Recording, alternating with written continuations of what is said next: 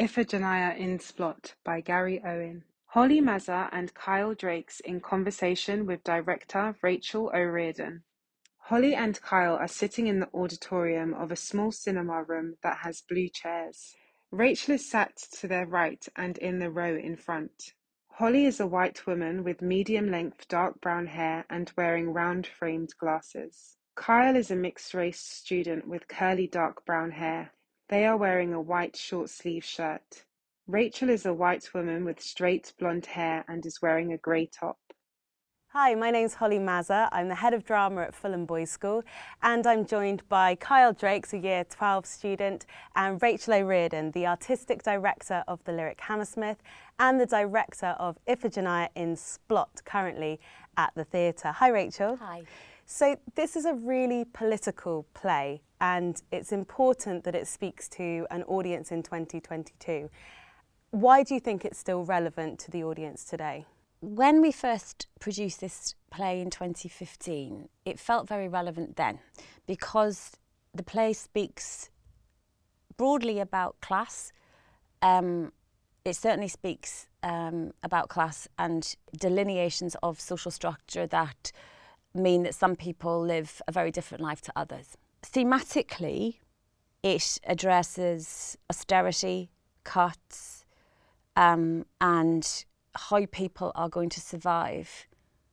Now, 7 years ago when we first produced that play, that felt very relevant, and what is shocking to me and sad to me, and I'm sure it will be to everyone who comes to see it, is that it actually feels more relevant 7 years later. So the choice to programme it here in West London on this beautiful stage in the Lyric is really driven by external circumstances. So the relevance hasn't, like it sometimes does with plays, diminished with new plays. It's actually enhanced, and it feels quite different. It feels sadder. It feels like a call to arms. Typically, theatre audiences might be made up of people who might be quite left-wing leaning. That's maybe a stereotype of theatre. How do you ensure that this isn't just playing to an echo chamber? That's a really good question. I really hope the audiences aren't just made up of left-wing people. I take your point. But what a theatre audience should be is a really broad church. It is for everyone, and that means everyone. So my hope is that people who come to see anything on the Lyric Hammersmith stage are surprised, challenged, entertained, made to laugh, made to cry, all of those things. But actually, you're right. I don't know if we are doing that, because what I think can happen absolutely is that people go and see the thing that they think speaks to them, and actually perhaps we'd all be better off going to see the thing that we think doesn't speak to us. To go and select to go and see a piece of theatre that we think, well, maybe that's not actually targeted at me, but maybe it's got a broader story that I might be interested in. So the only way we ever know with theatre is by programming it and putting it on the stage. There is absolutely no way to programme a theatre intellectually. You have to do it from your heart and your gut, and that way you find out what it is, rather than knowing what it is. And the interesting interaction, the alchemy between audience and piece of theatre isn't something you can second guess. Actually, you have to do it to find out. That's the scary part. You know, there's no guarantee system. You just do it and then you know. So I don't know, actually. I don't know. You could be well right. I hope you're not. I think it was interesting, even, you know, whatever your political persuasion is, it challenged the complacency that people might hold around these topics, and it really felt like once you've seen it, you want to go out and do something about it, not just talk about it. We had, this morning we did a run of the piece, and we had, in watching some of our Springboard cohort, and Springboard is a training programme we run here at the Lyric, and one of the Springboard participants said to me that she, Effie, played by Sophie Melville, is a very unlikable character, which she is deliberately. She's not supposed to be warm and easy to like. So it's not virtue signally, it's not messagey.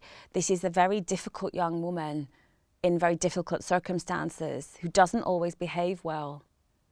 But in the course of the play, at one massive moment behaves in an extraordinary way.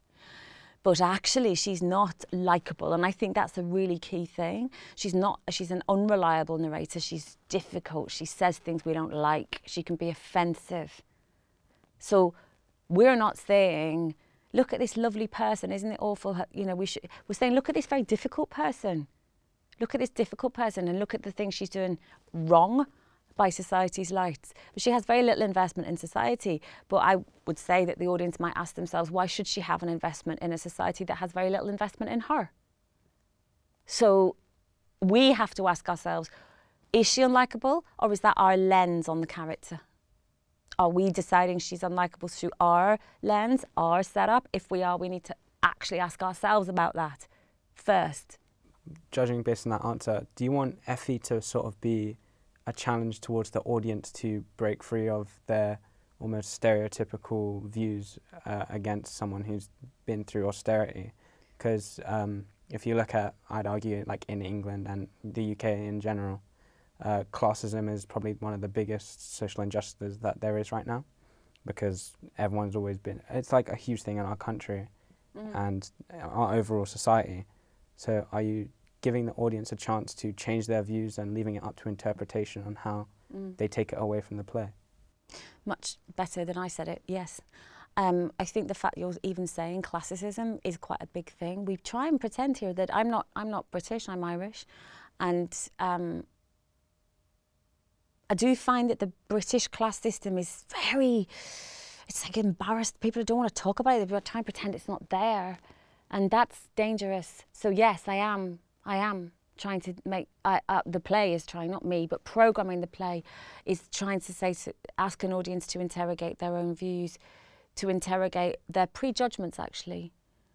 Because the class system only works if everyone buys into it, right? It ceases to work if we cease to accept it. And that's what I'm back to when you picked up on this brilliantly. Because of what I said about her she doesn't invest in the society that doesn't invest in her. The class system is basically a structure that we all have to adhere to if it's going to work. So what happens if somebody says stop? Stop adhering to it. Think. Do you have to accept that because you're born into this situation, you can only go this far? And who says? Who says who gets to sit at the table? For so many years, every job that was important in this city, your city, was only done by a certain type of person. That change is coming, it's slow, but people like me wouldn't have got this job 10, 15 years ago. So change is coming, but we have to keep chipping away at it because it's been here a long time, the class system. Obviously, Gary Owens is Welsh, and yes. I understand none of the cast or creative team are even from England. So does that affect the way you've produced this play, and does it like give you a different lens into the issue of like the English society, because obviously you're looking at it from an outside view rather than one from inside? Yeah, I live here now. I feel very much like a Londoner. What I love about London is you can come here and become one, you know, and like this is a cliched thing to say, but melting pot. But I love being part of that. I feel like I can be here as an Irish person. But yeah, you're right. That's a good question. When we did the play first, when I was trying to sort of talk to other theatres about perhaps touring it, people said, no, it's not going to work because nobody knows where Splott is. It'll be alienating. And I was like, no, it doesn't matter. It doesn't matter because Splott is everywhere. Splott is Toxteth, is Moss Side, is the Falls Road in Belfast. There's a Splott everywhere in every major city. So we did tour it and it didn't matter. People, yes, she's Welsh, yes, it's set in Wales, but it kind of doesn't matter because what she speaks of is really universal, unfortunately. It's her lived experience, and her lived experience happens in Cardiff. But I don't think that the fact that none of us are from London, or indeed England, actually, as you rightly point out, who made the show, I don't think it matters at all, because it's an urban play. But really, more than that, it's a play about, yeah, it's an urban play about who matters and who doesn't matter. I think, and I really hope, that it transcends its Cardiffness. When watching it, we thought maybe it was quite an in-your-face style production. And there are moments that are really shocking and challenging for the audience, and yet at the same time you manage to take the audience with you throughout the production. I've heard stories of people sort of leaping to their feet during the performance and applauding moments. How did you and Sophie together work out where that line is and tread that balance carefully? We're still doing it. Like, remounting it for the lyric was a reimagining again of how we've never done it in a proscenium arch before. So that technically and actually not just technically, in the heart and soul of it as well, needed a reinvention. I don't know. You never know, Holly. You never know in rehearsals. I never direct going, oh, and this is going to make an audience feel this. And I know how to make them feel that. And I know how to make them angry. And I know how to make them cry. I don't really direct like that. It's more about, I sort of gone into the truth of it as much as I can. And whatever happens, happens. I think it's just trying to create a room, a rehearsal room, where there's a fearlessness. It doesn't always happen on everything I've ever directed. But when it works, it makes for a very free, brave rehearsal room. And in that space, magic can happen if you manage to set that room out that way. And it allows people to feel things quite intensely, be they the sound designer or be they me or be they the actor or whoever. And that will translate to the audience then. So it all goes into really how you set the rehearsal process out. And when you're working on material that is potentially devastating, you can't do that carefully. You've got to go and do that full on. What it sounds like to me is you've really honoured the text and you've really rooted your rehearsal process in sort of doing Effie justice, essentially. That's beautifully put. Yes. But the reality is it's a massive monologue, isn't it? And I imagine as a new director you might look at that and go, where on earth do I begin? Did you chunk the text down? Did you unit it? How did you approach it? Right. So it's interesting you say this. I agree. So the play is written without a single stage direction. It's just one long monologue. So everything you see on the stage was my intervention, if you like, and creation in the room. There's no kind of, and then she sits down. And in fact, actually, I think Gary thought when he gave me the play first that I would just do it with her just standing and saying it. But that was up to my interpretation of it, which is a very physical one. I hope that somebody else takes this play and does it completely differently and decides to not do it that way and my way and do it a different way. I didn't unit it, interestingly, which you'd think I would with a big monologue, wouldn't you? But I didn't actually. It's broken into scenes. And so we just worked on each scene and then did it that way. It was the process I used was very rooted in physical theatre. So actually, if any, I think we went into the gut of it rather than sitting and doing an academic exercise like uniting. Gary Owen's text is very rhythmic and poetic. How did you and Sophie Melville collaborate to come up with a sort of vocal and physical language for Effie? And I appreciate this might be a similar response to the last question. Coming your way. The vocal language is basically in the cadence of a Splott accent, and the physical language is in the body of a woman from her background. That was it, really. At GCSE, I'd sort of say that most students are taught to pick and choose the emotions from, like, imagine like a hat. You just pick an emotion and then all of a sudden you have to act like that, rather than have, as you mentioned, Effie is sort of one character no matter the emotion. How would you go about past like GCSE and A-level, making that performer make sure that they're only one character with all the emotions inside, rather than the character split into all the different emotions? That is a brilliant question, and I think we can't pull an emotion out of a hat and decide what we'll be today or how we're going to handle a certain situation all the time necessarily. I think what you're describing is a way of simplifying the portrayal of humanity. And while that is understandable in a learning environment, it's also reductive, as you've said, I think, that we are much more complex than that. it is entirely possible to be sad and angry at the same time, and possibly on the same day. So I think what you describe about breaking the character down into like two sides or what have you, I wouldn't do that in a rehearsal room at all, because it simplifies something that is way, way, way more complex than that. And I think you're right, it isn't like pulling something out of a hat and play this, play that, because actually that's not what we're like. And often and actually also, to add another layer of complication, what we're playing sometimes, if you like, how we're going about the world, is very far removed from what we're actually feeling. So in life, one wouldn't always feel and portray the same thing.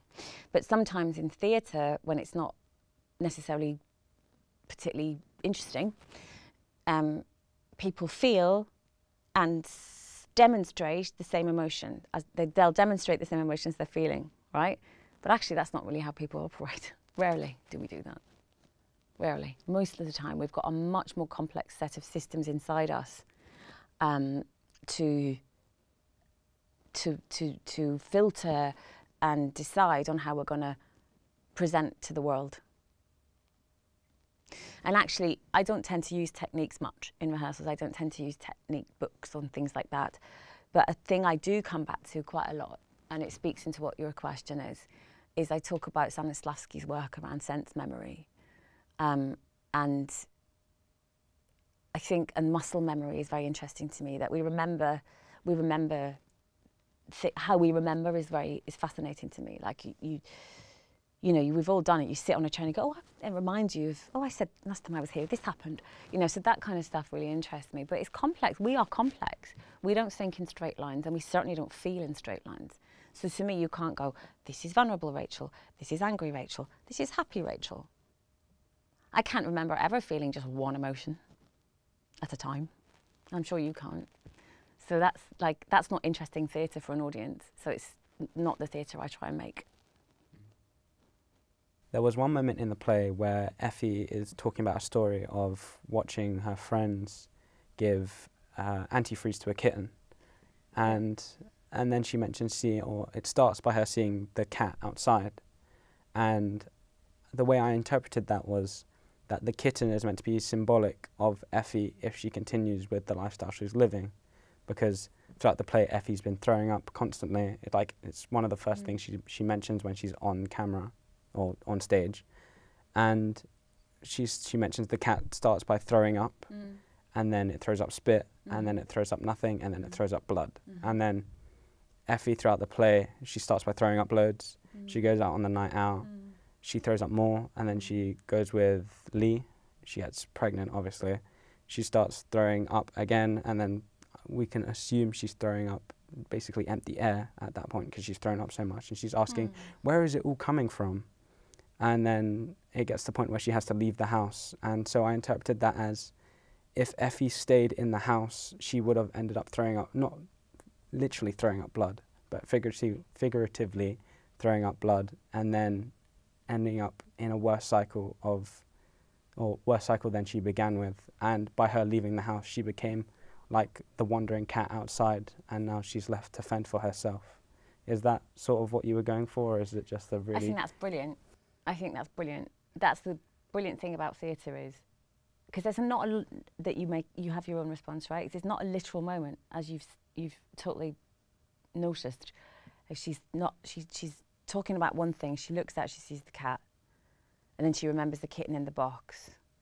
And yeah, I think she does feel. What I talked about in rehearsal to Sophie was that the kitten in the box is one kitten, and there's 6 lads torturing it.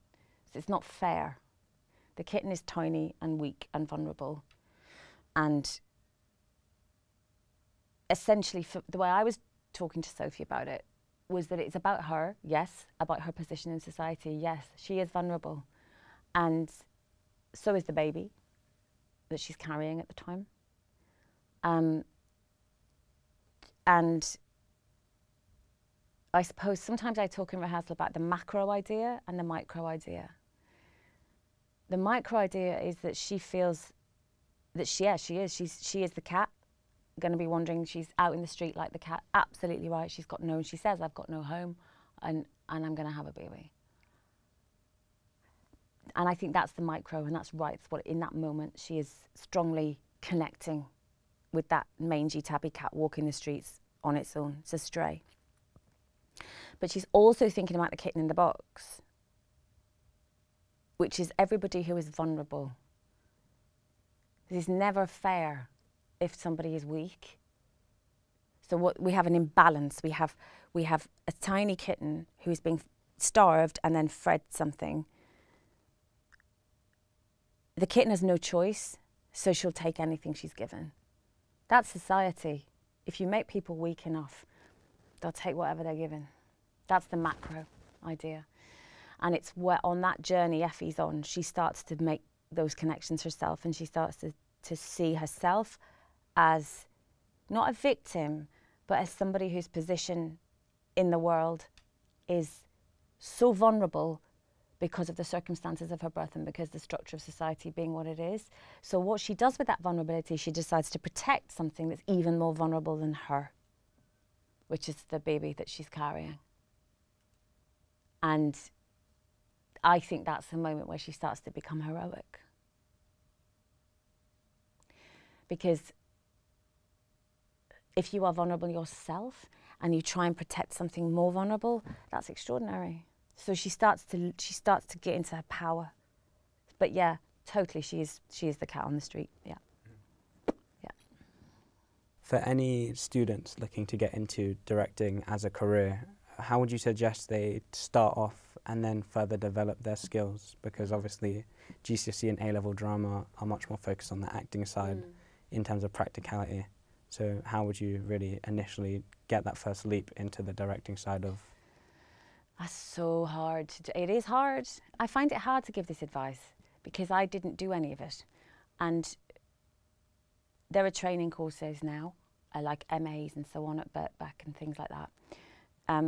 They're not accessible for everybody because it's an expensive thing to do. It's an industry, so getting into an industry is always, it takes strategy. It's difficult because my artistic answer is make your own work. Just do it somehow. Just go and make work in a living room or a bedroom, or write something, record it, make it happen somehow. That's really hard. That's the kind of romantic answer. The more strategic answer is find ways to get yourself into theatres, buildings somehow. Assist people because you get paid for that now. You didn't when I was young, which is why I didn't do it.